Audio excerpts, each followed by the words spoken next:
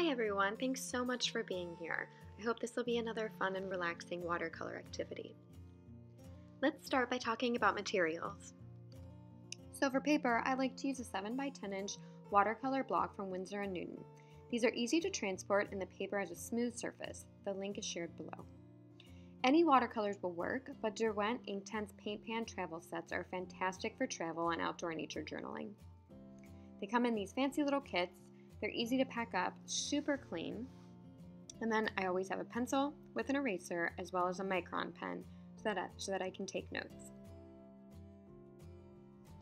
The other cool thing about the Derwent travel sets is that they come with a water brush, so this is perfect for painting outside because you don't have to ever bring a water cup with you. So they just screw off and they screw right back on. There's your water, super simple.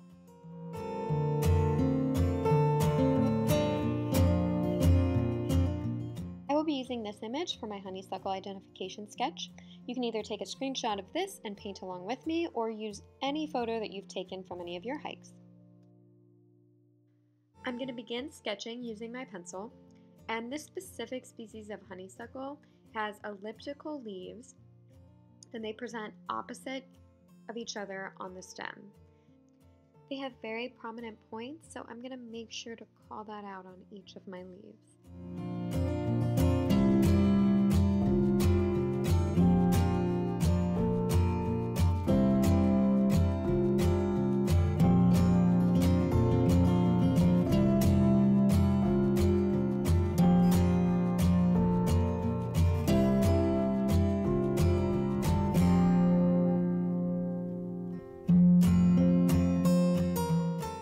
To begin adding color, I encourage you to wet your paper first, and then once we add the pigment, we'll allow it to bleed out organically. That's one of the beautiful things about using watercolor. I prefer to start with the stem and then I'll finish with the leaves. And the specific image that I'm using does not have any bloomed flowers, but honeysuckle will bloom with white flowers later in the spring. Once your stem is dry, you can begin painting the leaves. I like to focus on one leaf at a time and lay a light wash base layer of yellow green. I will then add darker greens to add details, but you should really experiment with the colors that you have and see how that changes the color of the leaves as you build more layers of pigment. So try to start adding this base layer, and remember to keep the white parts of your composition completely dry so that none of the pigment runs into those areas. Make sure to keep this activity fun and relaxing. Don't get too worried about the details. This exercise is about identifying the plant rather than making a perfect painting.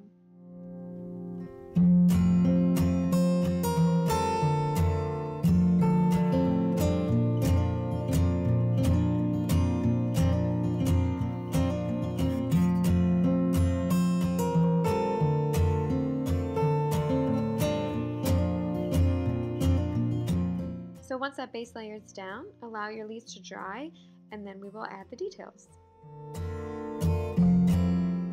Now my painting is dry, and I'm going to start with this leaf, so I'm going to focus on adding the details to this one first.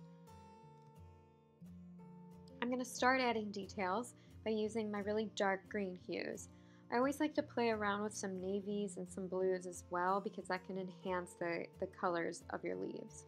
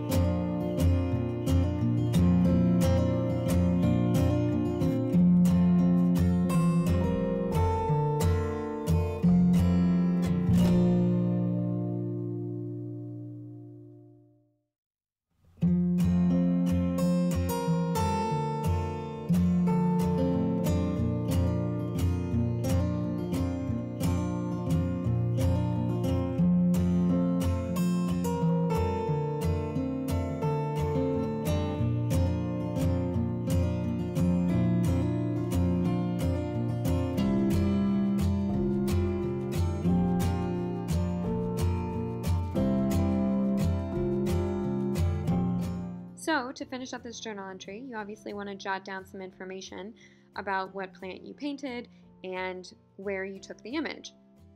So for this one, I'm going to write down the location, the date, and then a few of the facts that we learned throughout the video.